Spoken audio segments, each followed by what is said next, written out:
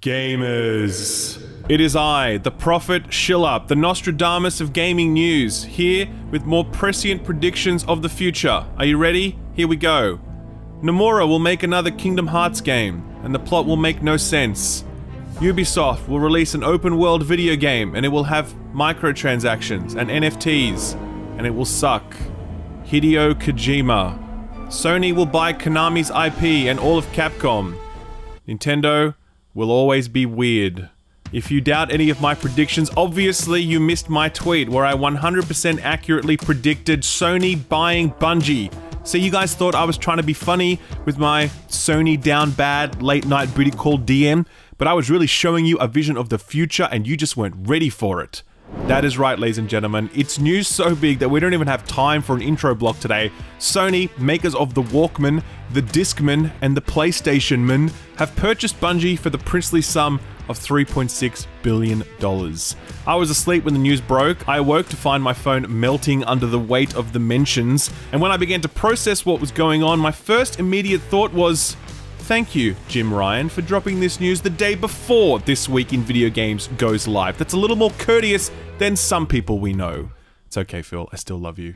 Call me. Okay, so let's talk about the details of this news first, because it's a really, really weird deal. Like, the most weird purchase I've ever seen in all of the video game industry, for real. So, it is confirmed that Sony are outright buying Bungie for $3.6 billion.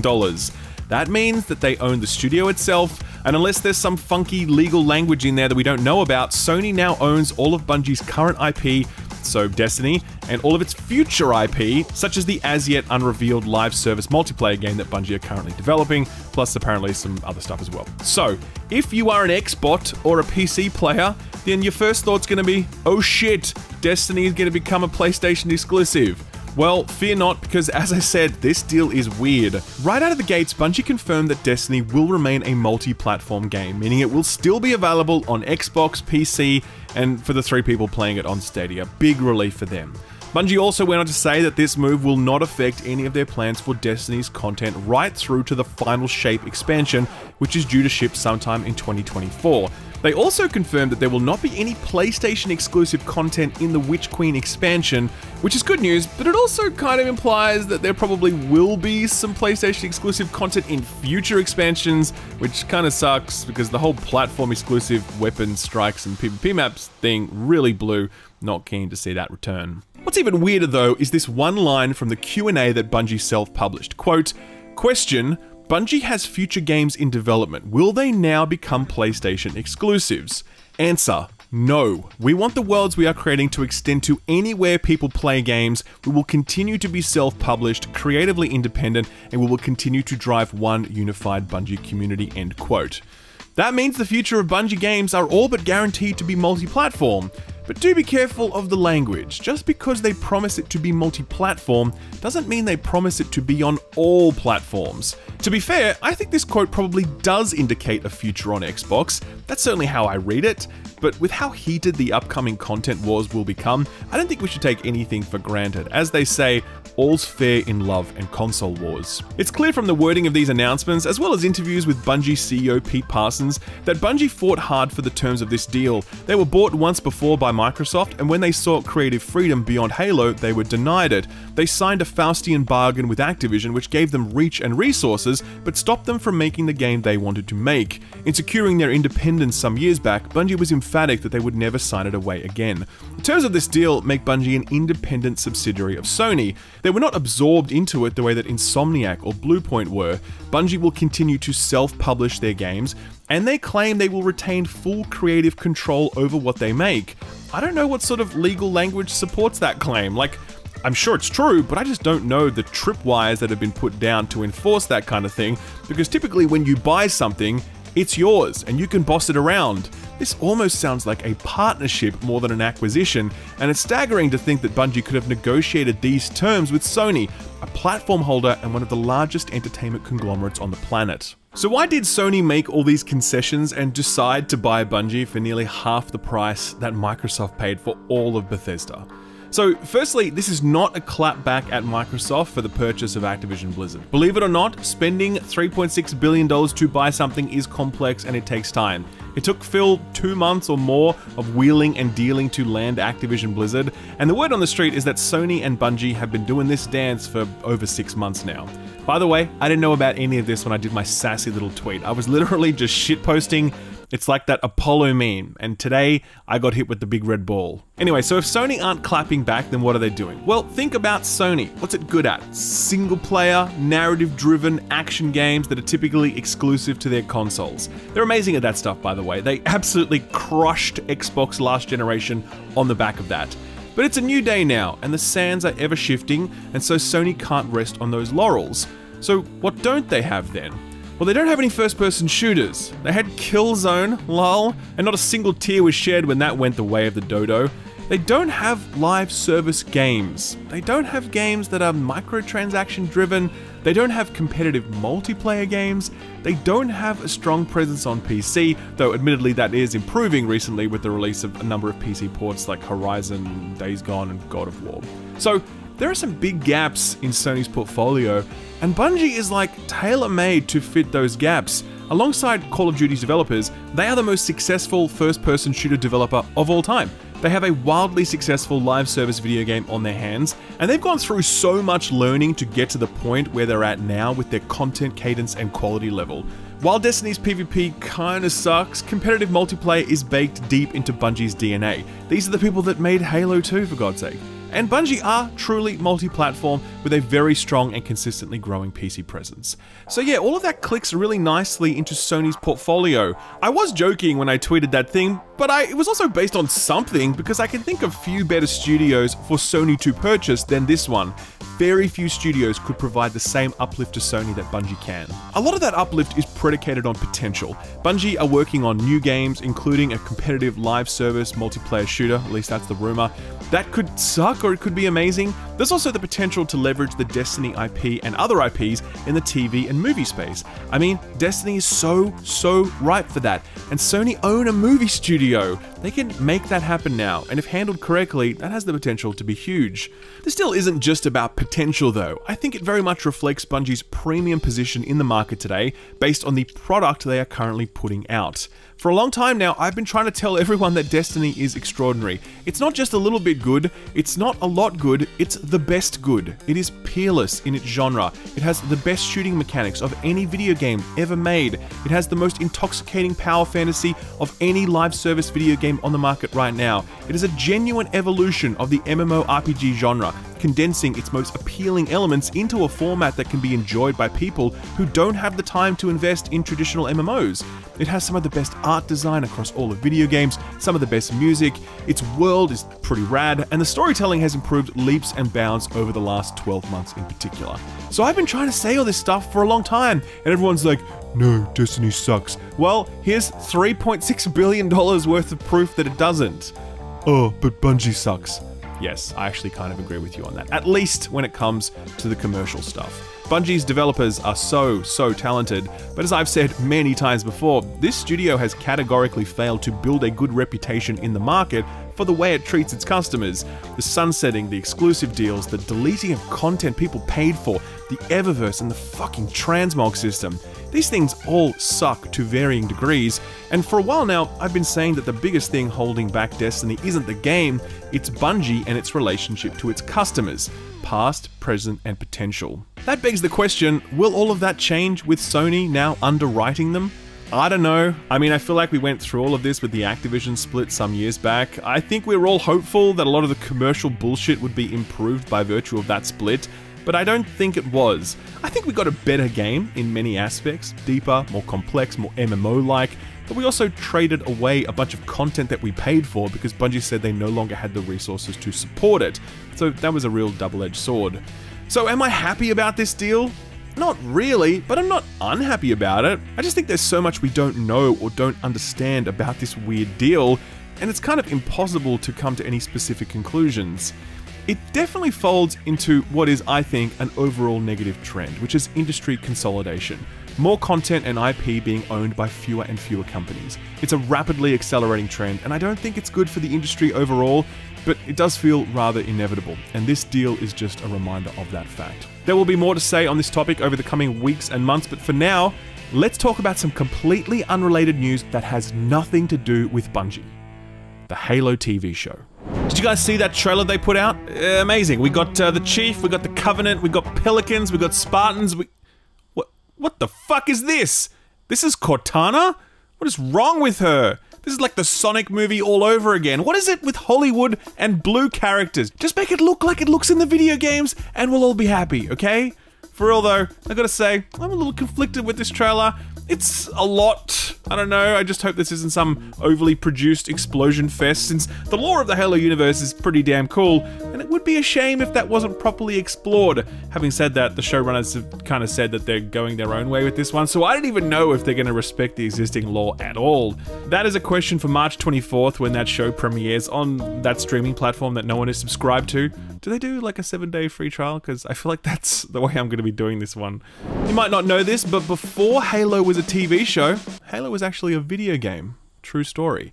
Halo Infinite's multiplayer continues to receive updates at pace, with recent changes to the store making things a little cheaper and more accessible for everyone, and even the promise of being able to earn some of those sweet premium currency credits in the future. Content-wise, there's always been the plan for new maps and modes to be added, but if recent rumors are to be believed, then Master Chief and his fellow Spartans might soon be wading into the big wide world of Battle Royale. It's long been rumored that Halo Infinite would at some point get a Battle Royale mode, but Jez Corden of Windows Central claims that a new multiplayer mode is being developed and that it could be the Battle Royale. Interestingly, this new mode is not being made by 343, it's being outsourced to Certain Affinity, the studio that has provided support to a number of AAA games in the past, including Halo Infinite. Now this is an unconfirmed rumor, so we have to take it with a grain of salt, but it does make sense. Back when I was reviewing Halo, I was actually chatting with a senior Ubisoft developer who spent his whole life making first-person shooters, and we were chatting about Zeta Halo's map design, and he was like, dude, that map is tailor-made for Battle Royale. And I'm like, oh yeah, I can totally see that. Probably needs a few more landmarks to spice things up, but the topography is certainly there. I would love it if Halo went down this path because I think it would be a great fit. I mean, the ODST unit basically invented the whole where we droppin' boys thing, so it would be nice to see things come full circle. While we're on the topic of Certain Affinity, they probably aren't working on just this Halo multiplayer mode. Jeff Grubb of VentureBeat was speaking on his Grub Snacks podcast, and he revealed that the same studio is also working on a Monster Hunter style co-op game.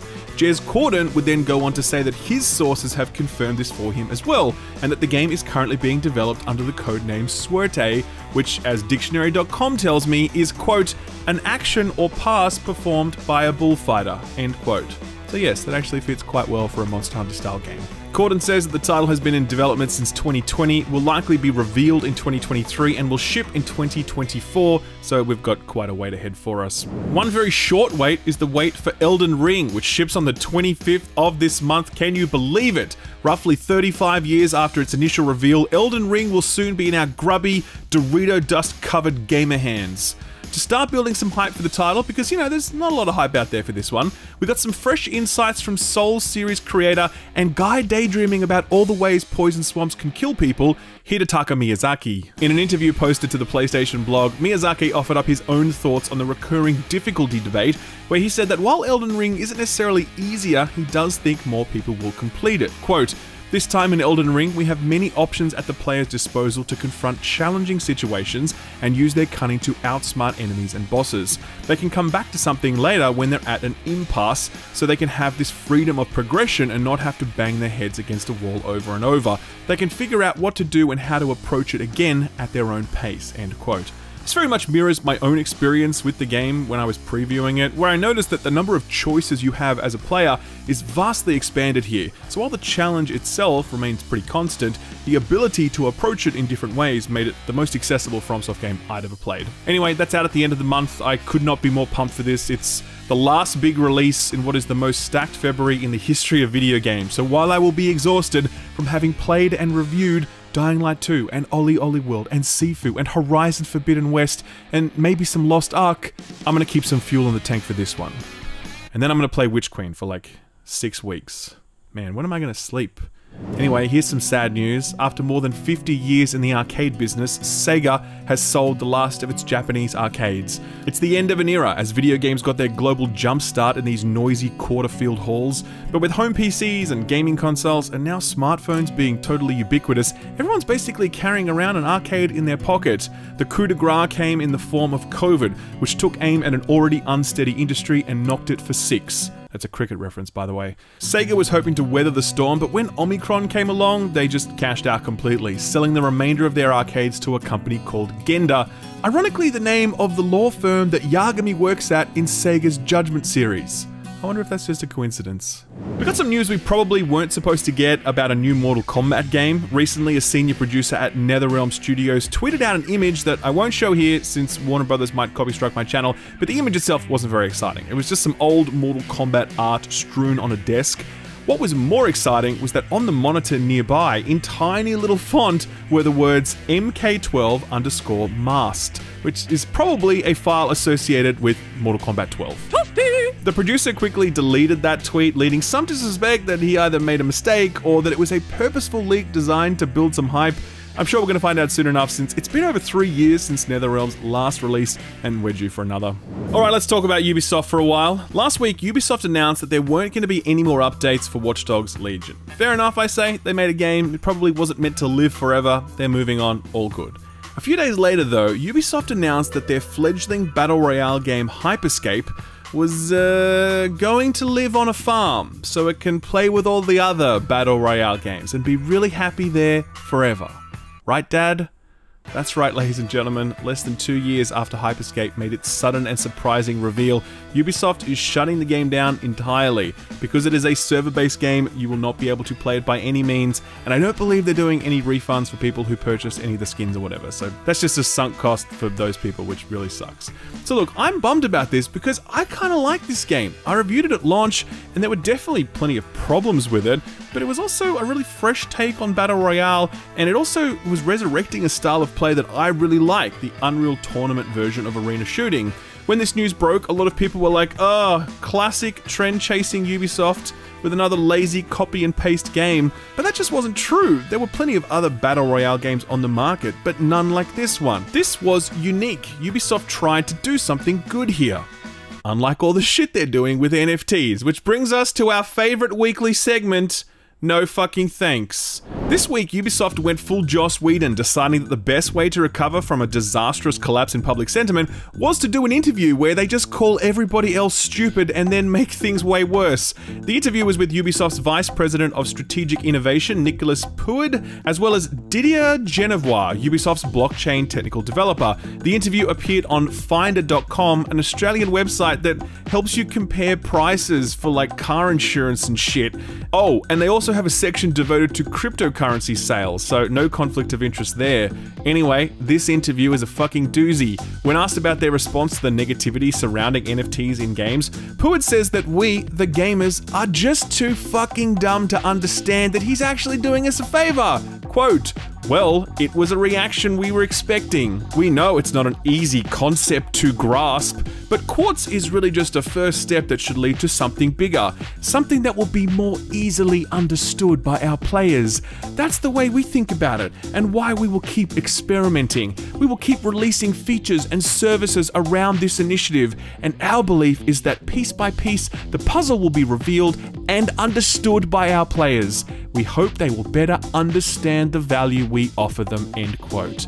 Newsflash, Poued, we fucking get it, dude. Everybody does. It's not hard. No matter how much NFT bros try to make it seem like this futurist, esoteric, 4D chess evolution of ownership, it's just a fucking scam designed to get dumb people buying stuff that doesn't exist and that holds value in only the pyramid scheme in which it's all encased. He will go on to talk about what really motivates Ubisoft is players truly owning what they purchase. Quote, the endgame is about giving players the opportunity to resell their items once they're finished with them, or they're finished playing the game itself. So it's really for them. It's really beneficial, but they don't get it for now. End quote. What a fucking asshole. Here's the thing though, right? When asked about the idea of selling games themselves as NFTs, so you can like resell the games in your digital library, Pud responds by saying, quote, "That's part of the use case we can explore, but it's not the focus today," end quote. How convenient. The one thing that might be useful to us isn't on the table. Funny that. Oh, and by the way, you don't even need NFTs to support a second-hand digital games market. But this quote was just proof positive that these companies don't give a shit about you truly owning things, otherwise they'd let you resell your games. This is all just an excuse for them to sell you more shitty skins and digital items, nothing more. It's interesting to see how far companies will go to push this in the face of universal hatred from gamers. Recently, Riot put out some art for one of their in-game characters called Killjoy. The art depicted Killjoy in an art gallery looking at a picture, which it turned out was an NFT by an NFT artist, Martin Hura. So vehement was the backlash against the very idea that Killjoy was into NFTs that Riot took down the image and apologized for posting it. That is how hated NFTs are. Even make-believe video game characters get cancelled for expressing the slightest interest in them. Good. Among the many reasons that NFTs are so hated is the fact that many of them are just based on straight up theft, either by stealing art or through rug pulls, where projects pre-sell a bunch of NFTs and then suddenly vanish when it comes time to deliver on those projects. I mean, just this week alone, Nintendo shut down an NFT project which was using their IP. The game would award people NFTs for completing Mario levels. Nintendo's lawyers are the most highly trained in the entire legal profession. Nobody gets more of a workout than these people do. So yeah, they very quickly shut that down. Another project was based on Minecraft, and they sold over $1.2 million worth of promised NFTs before suddenly deleting their website, their Discord, and everything else. Later, they would say they were just so upset about all the harassment they were getting, so they had to delete all traces of their enterprise and scrub any links connecting them to the project. They promise that they're definitely going to deliver, they just need a little more time. They also expressed a willingness to hand over the project to someone else to deliver, so long as they can keep all the money. Priceless. To cap all of this off, we welcome to center stage the zombified corpse of Atari. Do recall that this is not the actual Atari that we used to like, it's instead this propped up venture capital thing designed to milk Atari's IP in unpleasant ways. Case in point, this week Atari had the brilliant idea of combining our two favorite things in their new product offering: loot box NFTs. Those are two words you never want to hear together, like explosive herpes or Pete Molyneux. The NFTs are a blind purchase that will unwrap at a later date, and the more you purchase, the more you're allowed to purchase. It's like a new spin on the classic buy one get one free deal, only this time it's buy one, buy more. The NFTs are being made in collaboration with a company called Republic Realm, whose CEO Jan Yorio described the NFTs as, quote, like Hallmark cards for the next generation, a more exciting, meaningful gift than either a greeting card or a gift certificate, end quote. So this Valentine's Day, you could go to the trouble of writing your girl a beautiful, heartfelt Valentine's Day card expressing your love and appreciation and devotion to her, or you could give the gift that every girl really wants: Atari NFTs. The Hallmark card for the next generation of dudes who will never get laid because they're giving their girl a fucking NFT. So what got announced or delayed this week? Well, first up, the PC version of the director's cut version of Kojimbo's latest opus got a release date, March 30th. This new version adds new missions, new weapons, and new gadgets, including the cargo catapult. There were concerns that this one would be an Epic exclusive, but luckily Tim's money seems to hold no sway over Kojima, so Steam stands will enjoy this one on day one. They announced a new Walking Dead game. Just what this world needs. More Walking Dead stuff. To be fair though, this newly announced title is the sequel to 2020's Walking Dead Saints and Sinners, one of the most critically acclaimed VR titles on the market today. The sequel will be a continuation of the story told in the first game with the same protagonist returning. Given its development window, there's a good bet that this one will end up on not only current PC VR platforms, but also the PSVR 2, which should be hitting sometime in the next 12 months, 18 months, 2 years max. Last week, Warner Brothers issued a confirmation that the highly anticipated Hogwarts Legacy was still on track for a 2022 release date. Well, they're back at it again, confirming this week that Gotham Knights is also still on track for a release this year. The news comes directly from the CEO of Warner Media himself, who tweeted about it, so that makes the confirmation a little less solid. I mean, it's not like this dude is out there playtesting dev builds and tracking Jira points. Still, it's something, and given how little we've heard about this title since its announcement, we'll take what we can get. The final release date announcement is one that breaks my sunburned heart. The Steam Deck is confirmed to be shipping in select territories commencing February 25th. And wouldn't you know it, Australia is not one of those territories. This is one of those rare moments where we reach across the Tasman Sea and join our New Zealand brethren in commiseration, for they too are deckless, despite Gaben taking up residence over there in Bag End. If the country that plays host to Gaben can't even get a look in, what chance do we have here in Australia?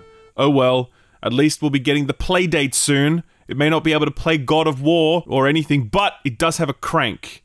I'm not sure why, but I'm really into that. There were 2 delay announcements this week. The first was for upcoming wrestling battle royale game Rumbleverse. Yes, you heard that right. They are making a wrestling battle royale game, and I think that sounds awesome. What's less awesome is the fact that the game was supposed to release on February 8th, but has been delayed indefinitely, and people who pre-purchased the game are getting full refunds. That chain of events typically leads to a game disappearing forever, but there is cause for optimism since another beta test is going live in February, and I don't think they'd go to all that trouble if they were planning on binning the game anytime soon. You can sign up for that beta through the Epic client. It'll be live on February 12th. Finally, the upcoming multiplayer Evil Dead game got a delay. This was meant to ship in March, but has now been pushed back to the 13th of May, with the developers saying they needed more time to polish the game. I think that's a lie. I reckon the real reason is that May 13th is the first Friday the 13th of the year, and they want to launch it on that auspicious date. Fair enough, I say. So what came out last week? Well, it was basically just ports and remasters this week, with one notable exception, Pokemon Arceus. We discussed it briefly last week when reviews were very hot off the presses, but with even more outlets issuing their verdict on the title, I thought it'd be interesting to do a quick whip around to see where the consensus has landed. So if we look at OpenCritic, Arceus has done very well for itself, an aggregate score of around 84, putting it at mighty, and Metacritic has recorded a grand total of 0 negative reviews for it. Video Game Chronicle gushed about this one, scoring it a perfect 100, saying, quote, "It may not have been apparent from the trailers, but this is one of the most entertaining, engaging, and engrossing games in the entire history of the Pokemon series, and is highly recommended to both longtime fans and complete newcomers," end quote. Game Informer gave a sterling endorsement as well with a score of 88, quote, "Pokemon Legends Arceus charts an exciting new direction for the series, while still maintaining many of the core tenets that made Game Freak's franchise so beloved in the first place," end quote. Surprisingly, it was IGN of all outlets who put out the most critical review, scoring it a 70 and saying, quote, "Pokemon Legends Arceus is an ambitious revamp that successfully revolutionizes the defining Pokemon experiences of catching and battling, but is unfortunately set in a drab, empty, and at times tedious world," end quote. What I've heard from people playing it is that they love it, and while the opening section is apparently a little shit, and the graphics are complete fucking arse, it really is the update to the formula that Pokemon fans were hoping for. Now, if Game Freak can just be bothered to create art assets that don't look like they're pulled from a dollar store asset library, then the next Pokemon game might be pretty special indeed. So, what's coming out this week? Well, it's a very quiet week with one notable exception. We'll get to that one last, build some suspense, increase some watch time, you know how it is. First up is the Life is Strange Remastered Collection arriving on all platforms but the Switch today. The bundle contains both Life is Strange 1 and 2, with improved visuals and animations supported by motion capture, so that's nice. These games have never been my jam, but a bunch of people really like them, so hopefully this is a nice facelift that fans will appreciate. The Waylanders is a classically inspired CRPG that's been in early access since 2020. It's hitting 1.0 tomorrow, exclusive to the PC. This one is sitting at around 70% mostly positive, so hopefully the finishing touches inherent in any 1.0 build will bump that score up a little. The big release for the week is, of course, Dying Light 2. In development for over 6 years at Techland and suffering no small amount of drama and delays during that period, the parkour-infused, zombie-infested, open-world action game hits all platforms but the Switch on the 4th. The Switch port, by the way, is delayed by up to 6 months. No exact word on that yet. I have played and finished this bad boy, all 500 hours of it. I'm joking, I spent far less than that, but I did sink many hours into it. I'm currently under embargo, so I'm not allowed to say anything, even though everyone else on social media seems to be saying all of this stuff already. I'm gonna be a good boy, I'm gonna play by the rules and put my review out on Thursday morning, 10 AM Sydney time. As always, don't worry about time conversion, it's so annoying, it sucks. Just hit the subscribe button, ding the notification bell and you'll know the minute that review goes live. That's going to be a big one. You're not going to want to miss it. Put this on your radar.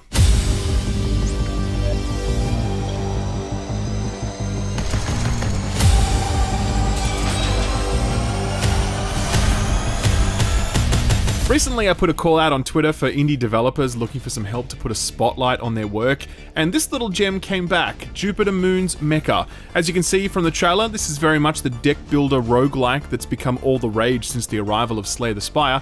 That's okay. I found this subgenre of games has maintained a pretty consistent level of quality, as each new entry seems to borrow and combine the best elements of the games that preceded it.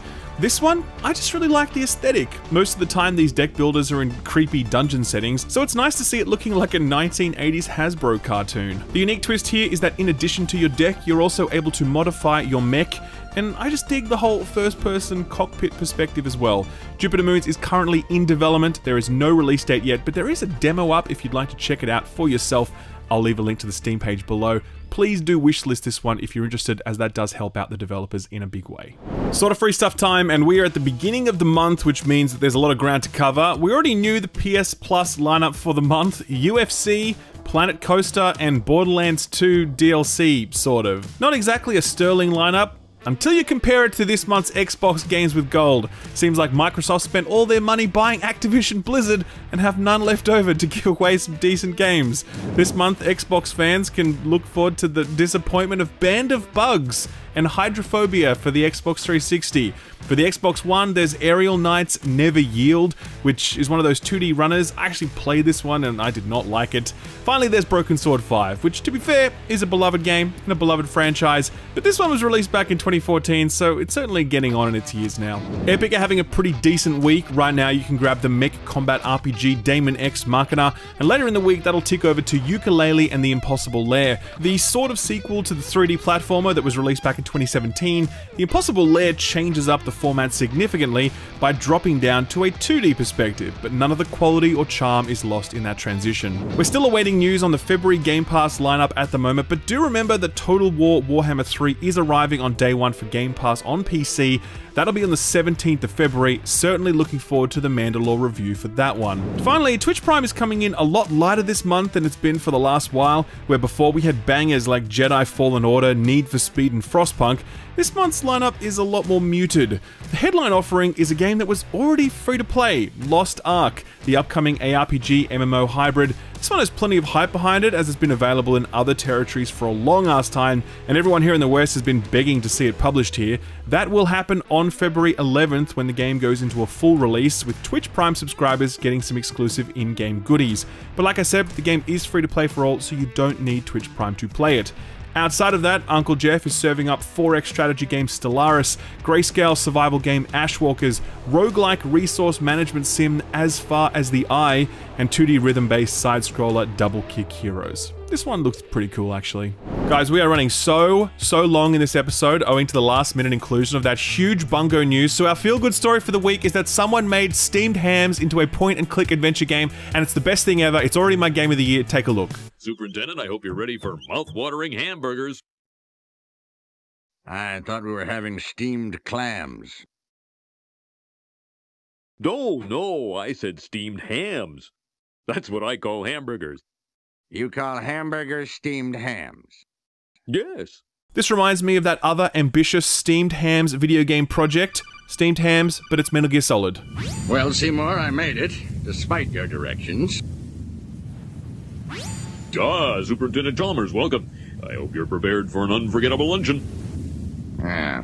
I don't understand why this scene is so funny and how it stays funny forever, but it does. Ladies and gentlemen, what an episode. Easily our longest yet. I thank you for sticking around. I thank Austin for editing it. If you are still here and you enjoyed what you saw, then it'd be great if you could smack the like button for me. It is a huge help for me, especially on videos that run this long. If you want to come back for more, be sure to hit the subscribe button and ding that notification bell. This week is the Dying Light 2 review, and then Sifu, and then next week is even more stuff, which I won't spoil. But you don't want to miss it, so come back soon now you're here. Alright, Shill Up out.